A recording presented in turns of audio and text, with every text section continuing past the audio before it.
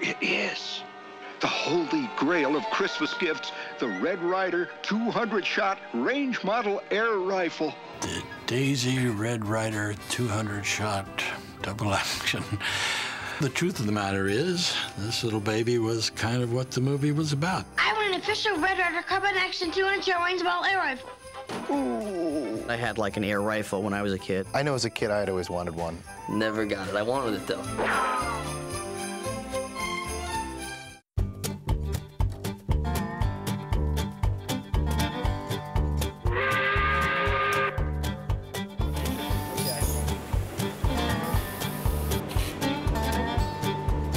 Daisy actually got its start as an iron windmill company. In 1888, a local inventor in Plymouth brought in a contraption that he had built that, because it had a stock and a barrel on it, had to be called a gun, but that was about the only resemblance to a gun at the time, and showed it to Lewis Cass Huff, who was the president of Plymouth Iron Windmill Company. So they took it out back and set up a shingle, and old Mr. Huff shot at it, hit the shingle and put a hole in it, and he turned to Clarence Hamilton, who was the inventor, and he said, "Boy, Clarence, that's a Daisy." 1895, they were out of the windmill business, they were building air guns, and they decided they needed to change the name of the company, and so the gun had been called Daisy. That was the name that was on the gun. So they went ahead and called it the Daisy Manufacturing Company. Red Ryder was a very popular comic book character, and there were even movies produced about Red Ryder. So he was very well known by the young people at that time. I think that everybody should have a Red Ryder BB gun. They're very good for Christmas. By 1947, Daisy was producing and selling over 1 million Red Ryders a year, and that was just an absolutely unheard of number of guns at that time. Well, it's just me and my trusty old Red Ryder carbine action 200-shot range model air rifle. Lucky I got a compass in the stock. When Gene Shepard approached us to make the movie, he remembered the original gun, but he also remembered a compass and sundial, which was not on the original gun. It was on our number 107 Buck Jones pump gun.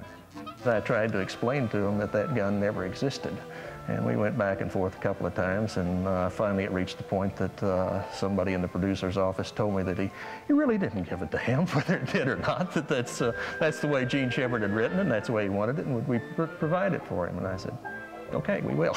We added the compass and sundial and ended up with our Christmas Story version of the Red Ryder. No, I want an official Red Ryder carbine action 200-shot range model air rifle. You'll shoot your eye out, kid. They are not toys. They are air guns, and we take very seriously the commitment to safety. We have a program that's called Take Aim at Safety, and it's 10 shooting safety rules that starts young people out learning how to safely use an air gun. The Red Ryder probably means so much to people out there because it's probably the first time that they were given responsibility from their parents that, you know, you're old enough, you're responsible enough now to handle this BB gun. It's definitely sort of a rite of passage to get that first gun. Can I try it out, Ma? Can I? Okay, but outside, oh, I still say those things are dangerous. Peter Billings was the only one that did engage with a gun, and there was always a prop man there to take it when the work was done. The prop guy hands it to you, and he has to show you that it's not loaded, and he opens it, and he sort of shakes it so you hear that there's nothing in it. And then he'll let you cock it and shoot it, but they don't want you pointing it at anyone. I remember it was like held by props, and the kids really weren't allowed to see it. I was like begging the prop guy, and I was like, you gotta let me just hold it, man. Just hold it, because it looked so cool, you know what I mean? Seize it, boys! The gin is on! There were two scenes that were a lot of fun to shoot with the guns. Certainly when I'm taking shots, I think he refers to it as plucking off shots at the bad guys, because you get to cock and shoot quickly. And then there was a scene in the film that didn't make the final cut, where I was teamed up with Flash Gordon, and we were shooting aliens, and I got to fire off a lot of shots with that as well.